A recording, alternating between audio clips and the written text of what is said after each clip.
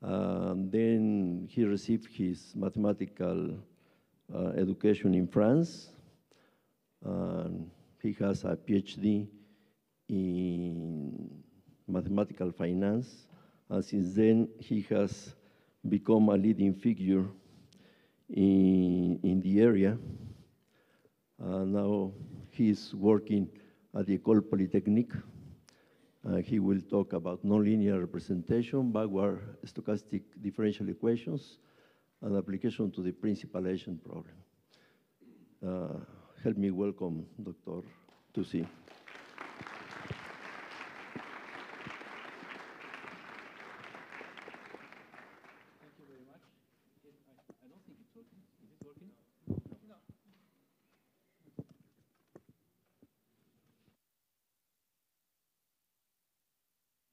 Is it working? Ah, yes. It's okay.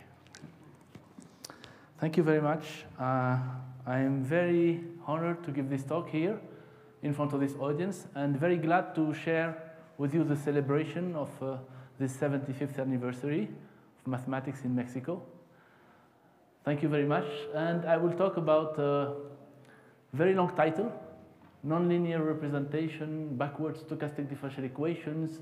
I could have added path-dependent partial differential equations because the three of them are the same, as I will try to convince you. The three words are the same. And at the end, I will show you an application in a problem which is very popular in economics, namely the principal agent problem, which is used in the theory of incentives.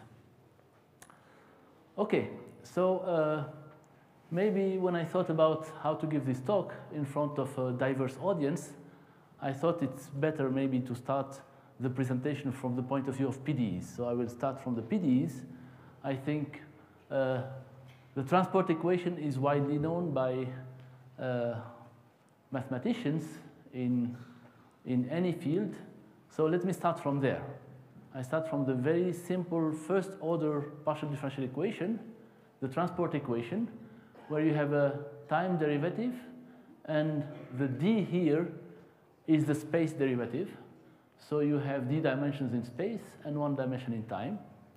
And it is well known that for this type of equation, you have an explicit solution, which is obtained by using the so-called characteristics. So let me review this with you, because later on we are going to generalize this. So when you look at this equation, we have been taught in high school that you have to solve this ODE. X dot, this is dx over ds, equals b of s of x. So the b is the function that you find here. And then once you solve this ODE under standard conditions, then the explicit solution can be expressed explicitly in terms of this, the flow, x dx of t. And the reason behind that is, of course, under regularity conditions, if you evaluate the solution v along the characteristics, then you get exactly one derivative in time in here, and then one derivative in space times x dot, and precisely x dot equals b, and then by the equation, since v is solution of the equation, this is 0. This means that v is constant along the characteristics, and once it is constant along the characteristics, you just integrate between t and capital T, and you get this representation. Very easy. Very easy. And the question is how to go further. And the next step is to go from the deterministic transport equation and to introduce some viscosity.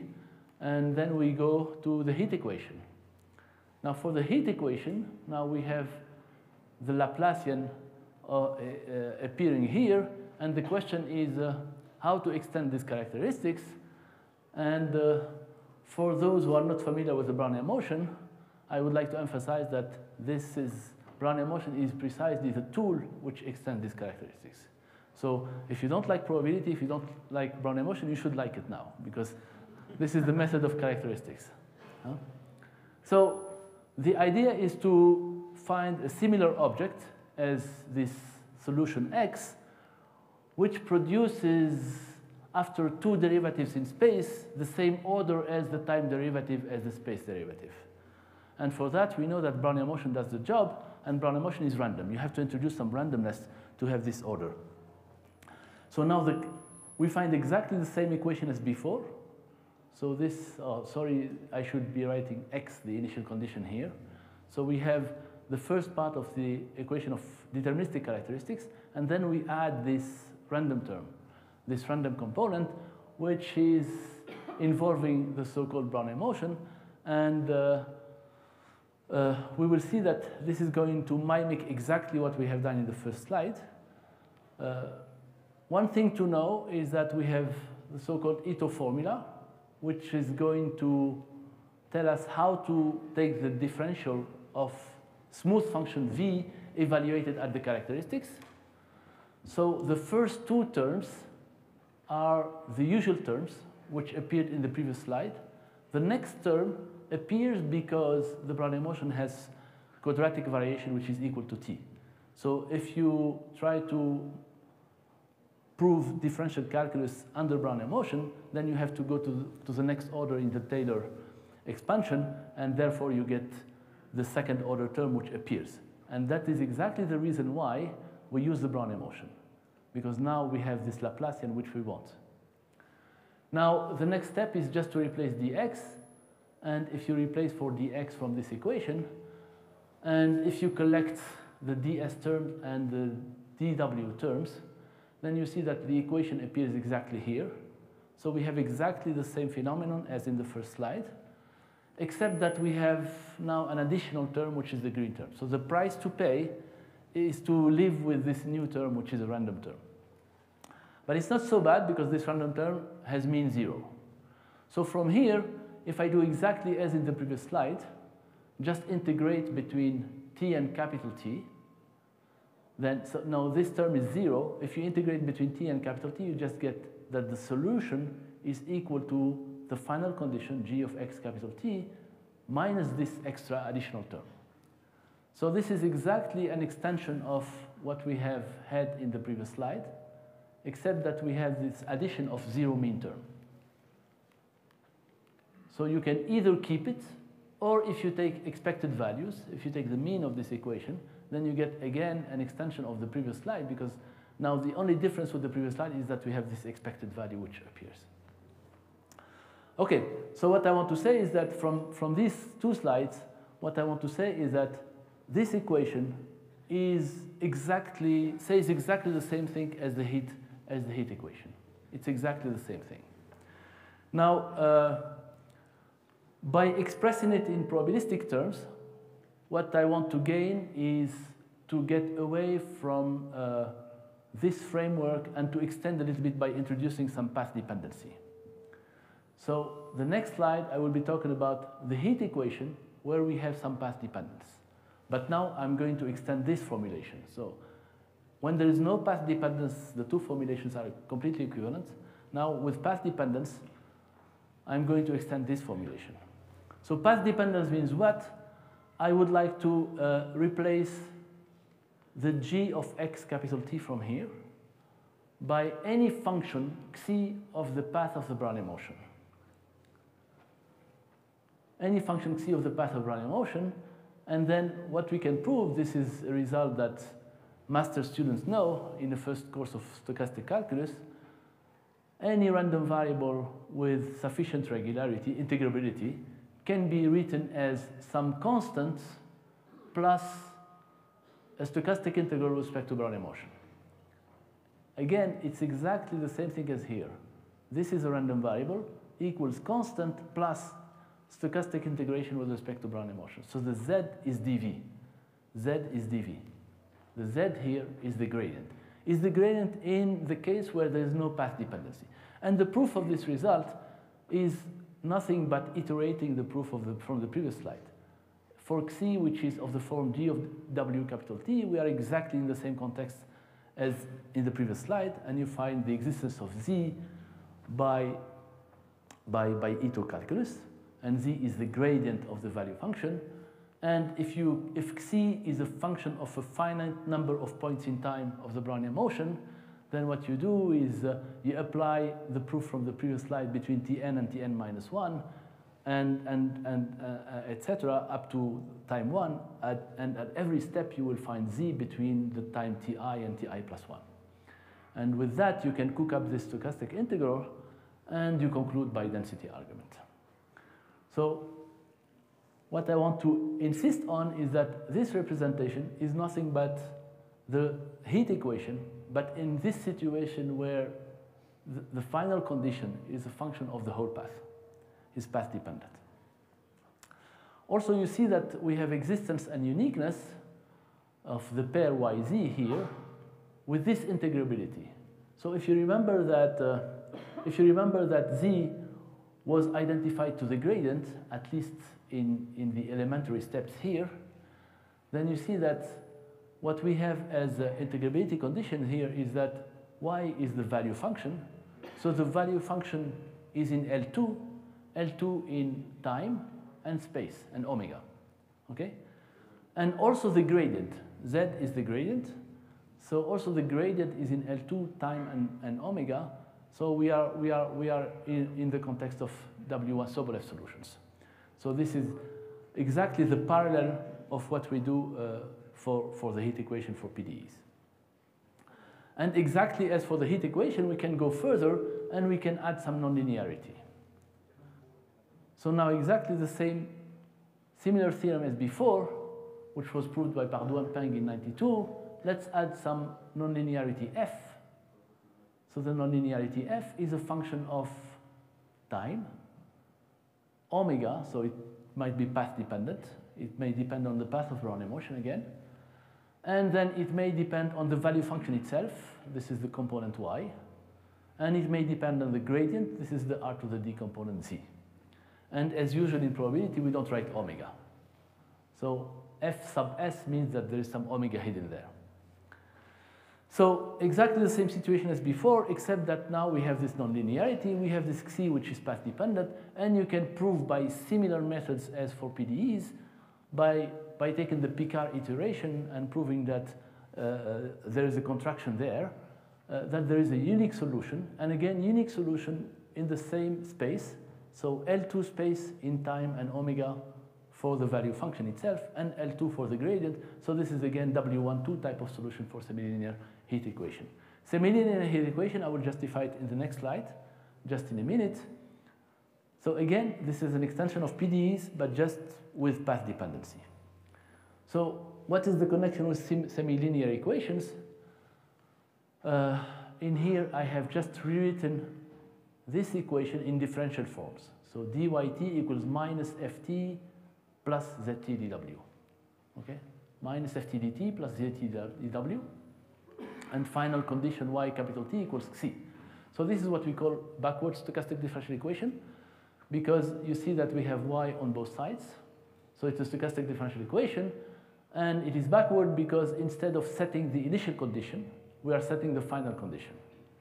So in contrast with the deterministic framework where you just invert, reverse time and solve, here we need to find solutions which are adapted to the filtration.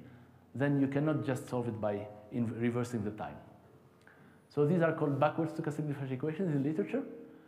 And in the Markovian case, so if xi is not path dependent, and if f is not path dependent neither, just depends on the current value of the Brownian motion, then in that case we can prove that this yt function is a deterministic function of t and wt. And now we can connect to a PDE via differential calculus, because now you can differentiate dyt. If v is smooth, this is equal to time derivative dt plus space derivative dwt plus another space derivative, because Brownian motion has quadratic variation which is not 0, which is the 1/2 Laplacian here. And from there you see that now we have two ways to write yt, and these are completely different scales. So we can identify the green terms and the red terms. By identifying the green terms, we find again that the zt is the gradient, dv, and by identifying the red terms, we get this semi-linear PDEs, where you see that the minus ft of v here, v is y, and dv is the identification of the z here.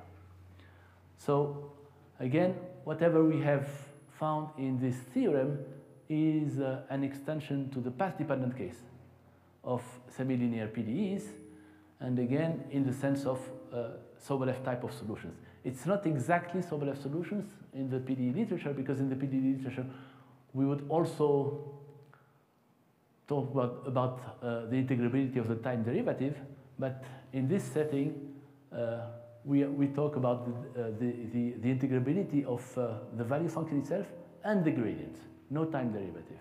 But the precise connection was made clear in a paper by Barr and Lucini in '97. So any Sobolev solution in the sense of PDE community is Sobolev solution in this sense and vice versa. Okay, now my next step is to go to fully nonlinear PDEs, fully nonlinear parabolic PDEs, because so far we have only extended semi-linear ones. For fully nonlinear, it is a little bit more involved, and we have to go to quasi-sure stochastic analysis. Quasi-sure stochastic analysis is stochastic analysis, but not only under one measure. Throughout these slides, I always write P almost surely, so everything is on the support of some probability measure on the path space. And to go to the fully nonlinear case, we have to work simultaneously on many supports, on many singular supports, and this is what we call quasi-sure stochastic analysis. So notations, we work on the path space. So this is the space of continuous paths starting from 0. This is a typical space where the Brownian motion takes values in. And then notations, x is the canonical process. So this is the projection on the coordinates. Xt of omega is omega of t. The filtration, which is generated by x, is ft, and this is the filtration. And one important tool to introduce is the quadratic variation process. As we have seen for the Brownian motion, quadratic variation does not vanish. And now we are going to work under various measures, so quadratic variation can take different type of values. So the quadratic variation is defined without exception of any zero measure set by this formula under any semi-martingale measure, because this stochastic integral can be shown to be defined for every t omega whenever x is semi-martingale, and coincides with the quadratic variation as a limit in probability. For any p, which is a semi-martingale probability measure, semi-martingale probability measure means that the coordinate process x is a semi-martingale under p. So p is a measure on the path space. I will show you some examples of such measures. And also, the other notation is that this quadratic variation process, which is increasing, we can always define this density sigma hat square, which can be possibly equal to plus infinity. So sigma hat square takes different values from one p to the other, but it is defined under different supports. Okay, so examples which are going to be dealt with in this talk are semi-martingale measures p, so that the canonical process has this type of decomposition. Canonical process can be written as a finite variation part with density bt and a local martingale part with quadratic variation which has density sigma t. So any measure p under which the canonical process can be written in this form is a semi-martingale measure, and I will stick to this set of semi-martingale measures. And then I will consider a subset P in this set PW, which is sufficiently rich. I don't want to go through this, which is think of P as being sufficiently rich. And I will use the language which comes from potential theory that P quasi-surely means P almost surely for every P in this set script P. So of course, if the measures are equivalent, then P almost surely is the same under every measure, but we are going to be playing with singular measures, and therefore this will be relevant. So whenever the sigmas are different, the measures are singular. This we know. And as I will show you, one important tool is to work with this nonlinear expectation. So instead of defining the Sobolev spaces from before, Sobolev spaces were defined by means of one expectation, which for analysts would be an integral under some weight. In our case, we have to work with these norms which are induced by sublinear expectations or capacities, if you want. So we have to take the sup over all measures P in this set P script of the integral respect to P. Okay? So this is going to play the role of the norms that we had before. Okay, so now the nonlinearity, it turns out that the good extension of the previous case, the previous semilinear case, is to add one more component which I call sigma. So nonlinearity, there is the time component, the path dependency component, the omega, and then the value function itself, the gradient, and we expect to have the Hessian, but in fact I will be taking it with any parameter sigma which is S plus D. It's not going to be the Hessian, but not far from that. Okay, so classical conditions for that, Lipschitz in the pair YZ, not exactly, we need to involve the sigma there. And we need a monotonicity conditions because I will be talking about general infinite horizon fully nonlinear PDEs. And also we need the growth conditions. These are not the best conditions that we can have. One can extend to quadratic in Z, also quadratic in Z here is possible, but let's keep it there. This is the standard type of assumptions where you don't go through too much technicalities. So this is the nonlinearity, and this is what I'm going to call second order backward SDE, and I will show you that it connects to fully nonlinear PDEs. So what is the difference from the backward SDE? Remember, backward SDE from previous slides was this. dyt is ft dt plus z dwt. Now w is going to be in the canonical process.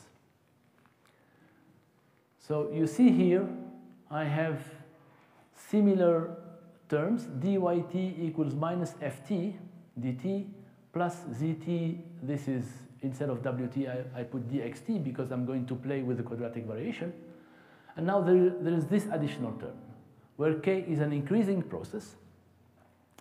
Now this increasing process is new, and also the new thing is that I want this stochastic differential equation to hold true not only on the support of one measure, but simultaneously on the supports of all the measures in this class P. So it's a stronger condition, it's a stronger requirement. I want the SDE to hold true simultaneously under all these supports. And one more thing, we want this increasing process K to satisfy this minimality condition. So if you want to understand what's going on here, of course, since K is increasing, this expected value is always non-negative. But saying that the infimum is equal to 0 means that you can get as close as you want from 0. Suppose that the inf is attained at some P star. This means that the expected value of this increasing object under P star is 0, which means that K is just flat. There is one measure, if infimum is attained, then there is one measure where this K is flat, which means that on all supports, this is increasing, this term is non-negative, and on some particular support, this term is not there. And this is the connection with fully nonlinear PDEs, because now let's go back to the case of no path dependency. If there is no path dependency, then the final condition Xi is G of X capital T, as before. The nonlinearity, there should be a sigma also dependence here. The nonlinearity is a function of xt only, not of the path of xt. And then in that case, you can prove that the solution yt is a function of v of t and xt. And you can, again, use differential calculus to derive an equation for this deterministic function v. So on one hand, by Ito formula, dyt is time derivative plus space derivative dxt plus the second order term. because these processes have finite quadratic variations again. And on the other hand, we have this representation, and therefore we can identify the green guys, which tells me again that z equals the gradient, and the red expressions, which gives me a PDE, and the PDE now is of this form, dTV plus 1/2 of plus this Laplacian, if you want, is less than, the less than is because this term is, there's a minus here and the kt is increasing, less than this function f minus f of t v dv and sigma hat t. Sigma hat t, again, sigma hat square is the density of the quadratic variation. And by using the minimality condition, remember the minimality condition says that this term is 0 under some p star. Or you can get as close as possible to 0 under among these measures p. And then in that case, this is non-positive for any sigma hat, and for some sigma hat it will be equal to 0, or get as close as you want to 0. Then you get this sup equal to 0. This is what it means. So this is a kind of AJB equation, if you want. And now it's fully nonlinear, because if you look at this sup now, it becomes nonlinear in the second derivative as well. This is a fully nonlinear PDE, and this is exactly what we wanted to extend. So this is the intuition from this definition of second order backward SDE. As in the Markovian case, it's a natural way to introduce fully nonlinear parabolic PDEs. Okay, now back to our problem. How can we ensure existence of a solution? So again, Xi is path dependent, depends on the whole path of X. And in the nonlinearity, there is a dependence on the path of X as well, which is hidden. That's the omega, which we don't write. And under the conditions that I have showed you before, you can prove that there is a unique solution. There is a unique solution to this second order BSDE under these integrability conditions on the final condition and on the nonlinearity. And notice that everywhere the integrability condition is expressed in terms of this nonlinear expectation. So somehow it's a Sobolev space under capacity, if you want. Okay, so this is the main result, and as I told you, you can view this as, to go back to the title of my talk, you can view this as a nonlinear representation of a random variable, because I start from a random variable Xi, and I can represent it as a stochastic integral with respect to X with some nonlinearity on the support of a family of measures. So this is what I call a nonlinear representation. You can view it as a second order BSDE if you want, but you can view it also as a PDE depending on the path dependent PDE. So all these notions are the same, in fact. And I would like to conclude by showing you an example where this representation plays a crucial role and simplifies considerably the problem. So the example comes from economics, as I said, and it will be a stochastic differential game, which is often used by economists to model the so-called moral hazard. So economists want to organize the society so that we don't count on the morality of the people, because there is always only a small proportion of the people can be moral. So if you want the society to be well organized, the regulation should be set so that people have the incentive to be moral. So this is the question of moral hazard, which is a very old notion in economics, which goes back to Adam Smith, in fact. And the way it is modeled by economists is the following. So it's the so-called delegation problem. So suppose you have a land and you want to hire someone to take care of your land. And the worker, which is the agent here, devotes an effort, and depending on his effort, the production of the land will have a certain distribution, which I denote XA. So there is an impact of the effort on the production of the land. And of course, by devoting the effort A, the agent has a cost for that effort, because he needs to wake up early, sleep late, doesn't go to see a movie, to work, and that has a cost for him. So if we stop there, then this is a very bad situation for the principal, for the owner of the land, because what you see from this optimization problem is that the only thing which is relevant for the agent is to maximize minus the cost of effort, which means minimize the effort, which means that he's not going to take care of the land. And of course, there is a natural solution which is part of our real life that everybody knows. The principal is not idiot, so the principal pays the agent some salary psi, which is indexed on the production. So by paying a salary psi, which is indexed on the production, suddenly the agent cares in his optimization problem about the output process XA. So he's not only minimizing the effort, but he's minimizing the effort, but at the same time he wants to have a good salary. Okay? So this is the first part of the problem. Given a contract C, which is set by the principal, the agent solves this problem and returns an optimal response A hat of C. So this is his optimal response to the contract. So if the contract says is very nice for him, he's gonna work like hell, he's not going to sleep, etc. If the contract is bad, he will just return small effort. He say, for this salary, this is how much I'm willing to work. Okay? So this is his optimal response given the contract. Depending on the way you pay him, he's going to devote a certain optimal effort.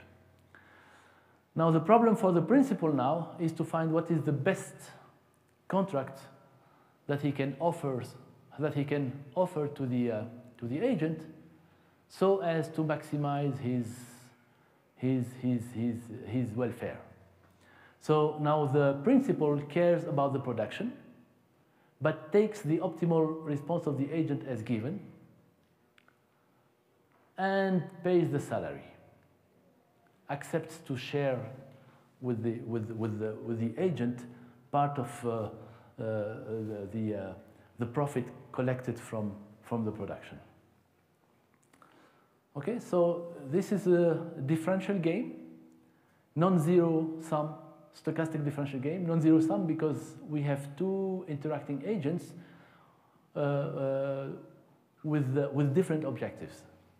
The principal cares about the land because he's the owner of the land. The agent doesn't care about the land. He's just there to work and to get his salary.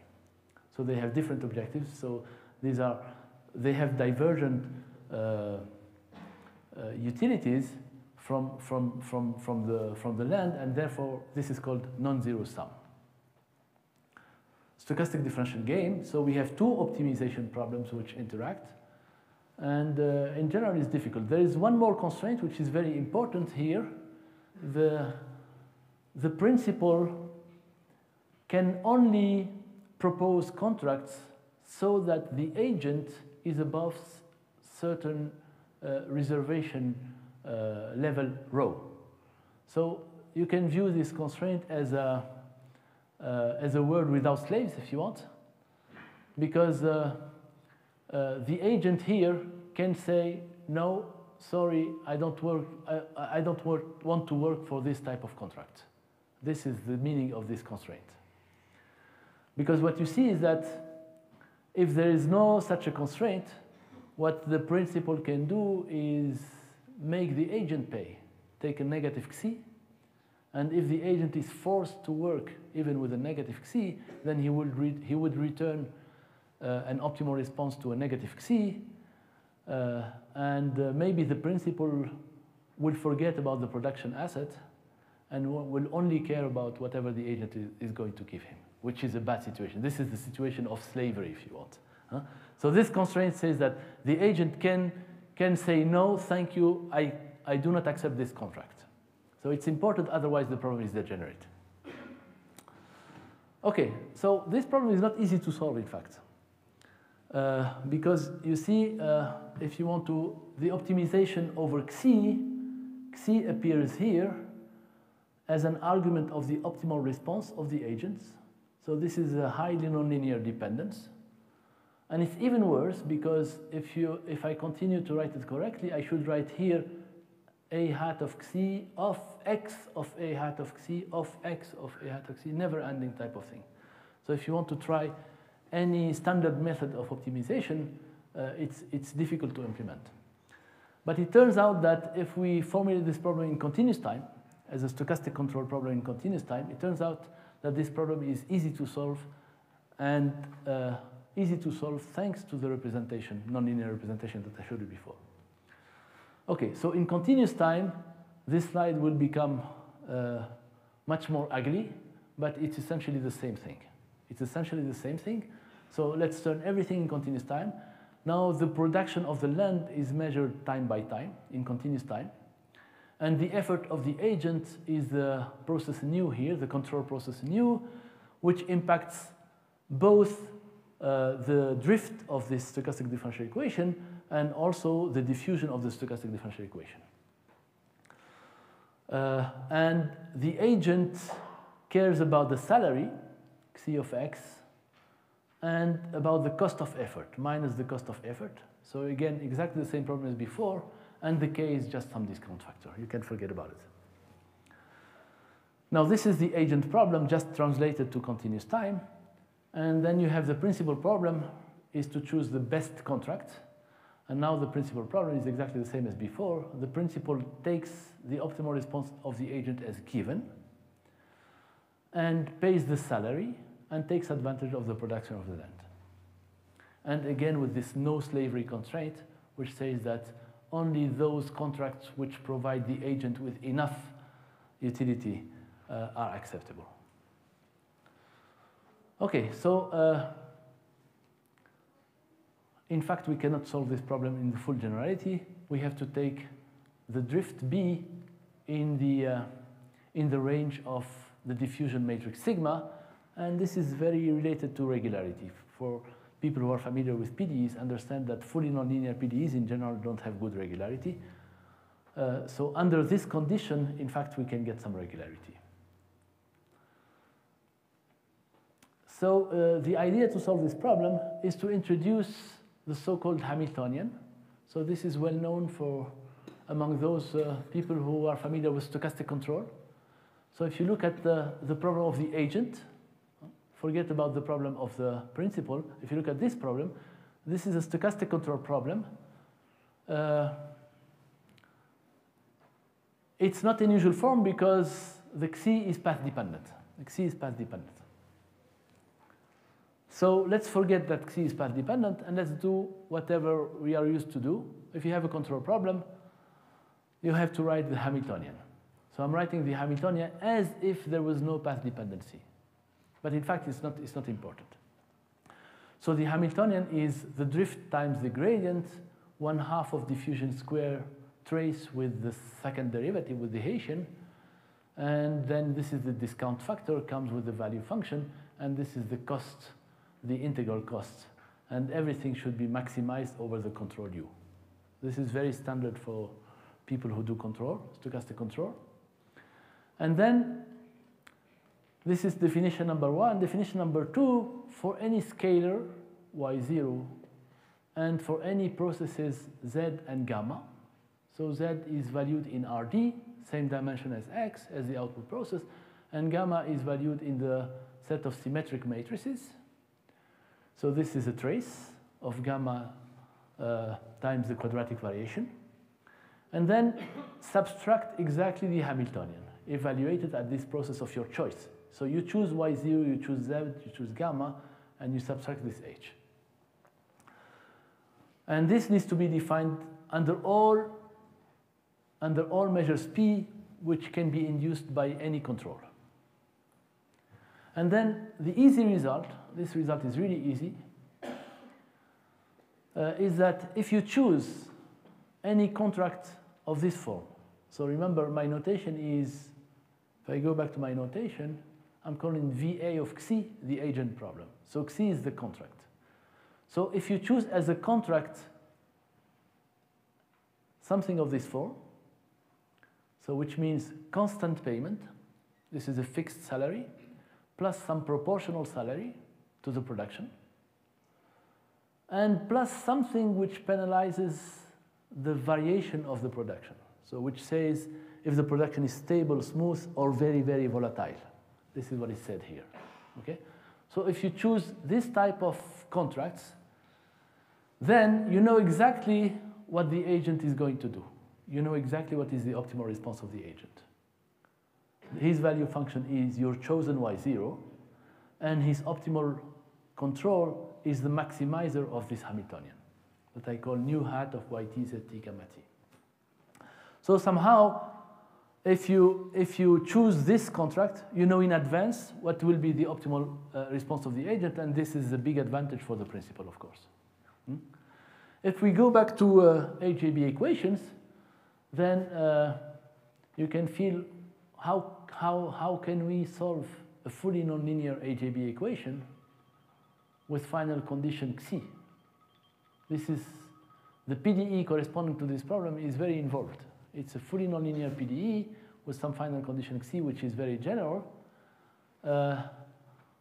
And it's even worse because AJB equation would be in the Markovian case. But here we have, in addition, the difficulty of having path dependence. In fact, notice that I'm choosing the boundary condition of my PDE. Somehow, in the PDE sense, I'm taking this fully nonlinear PDE, and I'm choosing a convenient final condition. So I'm choosing a final condition which is suitable with the PDE, because the Hamiltonian is exactly the Hamiltonian of the AJB equation. So this is why this result is very easy to prove. And the proof is in a few lines. So I think I still have time to show you very quickly the proof. So if we take the objective of the agent is to maximize this expected value. So this is the salary discounted with k, with the discount factor k, minus the cost of effort, again discount with k. So if you look at the performance under any control, given this boundary condition, the xi, the contract, then I just rewrite whatever the contract, the expression of the contract from the previous slide. So this is the fixed payment, the proportional payment, and the payment depending on the variability, on the volatility. And then the next step is to remember what is dxt. In dxt, there are two components. In dxt, there is the drift component, which is bt dt times the zt from here. And there is the diffusion component, which is sigma dw times dt again. And everything else is the same. And now everything is under expectation. So in principle, this term has mean 0. Okay, you have to prove it. It's not obvious that it has mean 0, but it works. Huh? It's always like that in stochastic control. You have to deal with these local martingales always with the same means. Okay, so this term is not there anymore because it has mean 0. And whatever is left is exactly what is inside the definition of the Hamiltonian. Remember, the definition of the Hamiltonian is this sigma lambda, which is b times z plus 1/2 sigma square traced with gamma minus ky minus c. And this is exactly what we get here. I mean, this is why we define the Hamiltonian like that. So all this expression now has a non-positive sign. Everything is negative by definition of the Hamiltonian. And the only way to make it equal to 0 is to pick up the maximizer from the h. If you take the maximizer, then everything here is 0.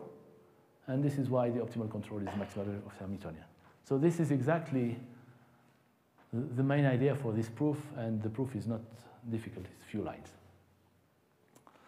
OK, so from here, what we see is that we have an interesting subset of contracts that I call revealing. Revealing in the sense that if the principal proposes this type of contracts, then he knows exactly what is the reaction of the agent. So the principal may say, OK, I'm going to restrict myself to this type of contracts because I have no surprise. But maybe he's losing something. Maybe he's losing something. This is why I write VP, the principal problem, is greater than the optimization problem if he restricts to these revealing contracts. Maybe he's losing something because maybe he's not considering all possible contracts. Maybe he's missing some interesting contracts. And in fact, what you can prove is that he's not missing any contract. So equality holds there. Equality holds, and whatever is left on the right-hand side is a standard stochastic control. There is no game anymore. We are back to an optimization problem which we can deal with. And any optimal Z star, gamma star, Y star from the right-hand side induces an optimal contract for the game problem. So this is the result. And let me show you how this result relates to the representation. Well, again, we agreed that there is an inequality here because maybe the principal is missing some interesting contracts. So one sufficient condition is if any contract can be written in this form. It's a representation. We have a representation problem because yt z gamma is this expression. So we are asking the question, can we write any xi of x, any path-dependent function of the output process, can we write it in this form? It's a representation problem. It's exactly the problem that we have been working with. But it's not the same form. And the reason why we can solve it is that we don't need to prove that every xi has this representation. We will be done if we can prove some density of these representations. If you can prove any xi can be approximated by this type of contracts in some good sense so that you can pass to the limit in the problem of the principal, then you're done. And in fact, this is what happens. We can verify this property, and the reason why we can verify this property is the following. So remember this, we want to prove this representation y capital T z gamma, and again this y capital T z gamma has this form, and where the gamma formally stands for the Hessian. Second derivative in the PDEs is something that you usually don't expect in this type of problems, so we want to get rid of it. So to get rid of it, I'm going to collect the terms which contains gamma, this guy and this guy. So the H and the gamma, dxt, I'm going to collect them together and use convex duality to hide the gamma. So you see, this is exactly what I'm doing. I'm taking this 1/2 of sigma squared gamma, and I introduce this sort of convex dual with respect to this parameter sigma, and then I can introduce this H star of this form. And then I introduce kt, which is the difference between H, which is a sup, and anything inside. So it's always non-negative. This kt by definition is non-negative, and it would be equal to 0 if I can pick the maximizer from there.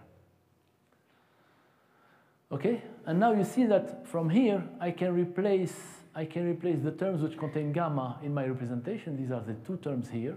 I can replace them by kt minus H star. So this is exactly what I do. And I rewrite the required representation, xi equals y capital T z gamma, by absorbing the terms which contain gamma and writing instead the term k and the term H star. So it's completely equivalent.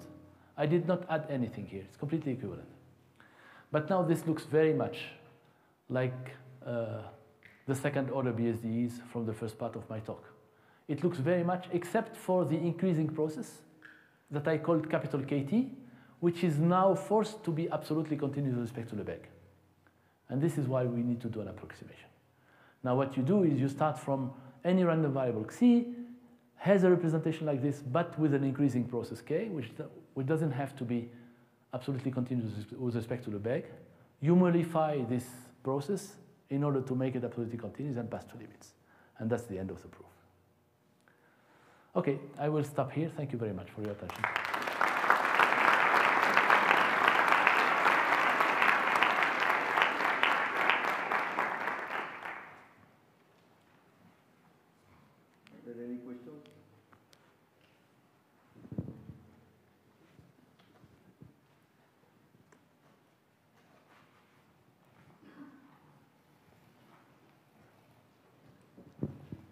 Fine, sir.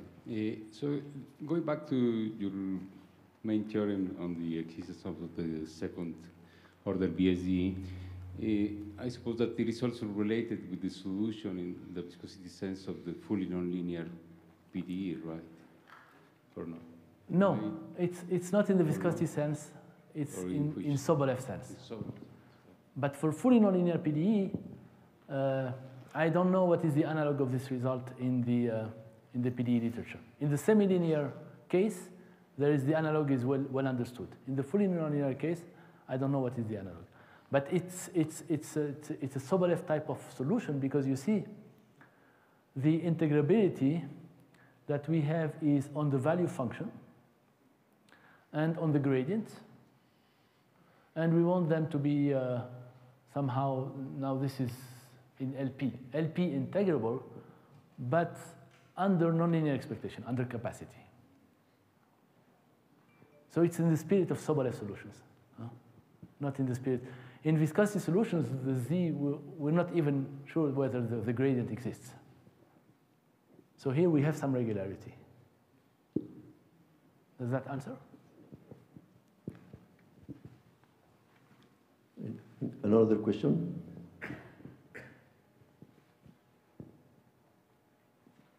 No more questions? Well, thank you very much. Thank you.